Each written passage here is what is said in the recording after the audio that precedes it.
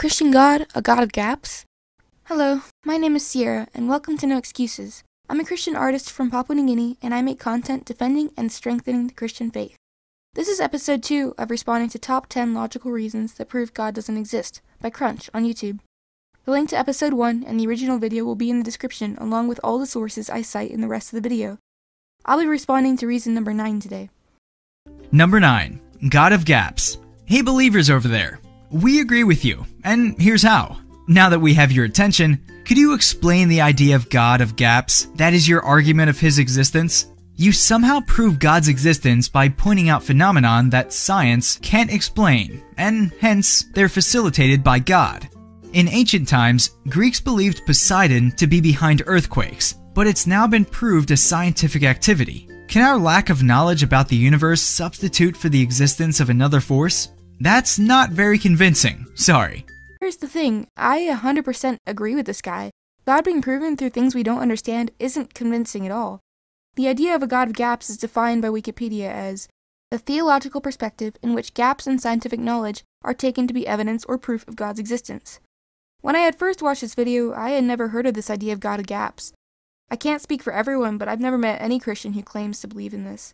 But when I started to research the topic, I realized atheists like to play this idea a lot with Christians in debates and online. They push the idea that the God of Christianity is against science. Crunch even said it at the end of his video. What do you believe in? Science or God? So, how should Christians respond to being called anti-science? To my shock and horror, I found a lot of Christians online accepting that the church is often anti-science. Then I found an interview of John Lennox by Veritas forum. Mr. Lennox goes to say, the God he's talking about is defined to be in competition with science. If our God really is just the explanation for what we don't understand, then yes, logically he is at odds with science. But such a God is a false God, an idol made by atheists. The true God of Christianity is brilliantly different from the God of gaps, because there is a difference between faith and ignorance. Christian faith allows us to trust that whatever we don't understand or know, God does. Our God works through science and nature, not against it. He uses his creation to do his will. He is in control. We don't believe in God because of the gaps in science, or at least we shouldn't. In fact, I feel like this idea of a God of gaps might be used as a way to cover up any problems Christians find in the logic of the evolutionary theory. Just to point that out. I agree with Crunch that the God of gaps idea is a very weak basis for faith, but I just don't see why that would make a believer tremble and his faith crumble. Interestingly enough, in my research, I always saw this idea of a God of gaps leading back to the idea that Christians are brainless to believe what they do. There are thousands of incredibly smart Christians in almost every field of science. Our faith doesn't inhibit science, but allows it to thrive. The greatest interest I have in any science is discovering how God did something. It's an amazing way to praise God for all he's done. On the flip side of the argument, I would have to point out that atheists believe in there is no God of gaps idea.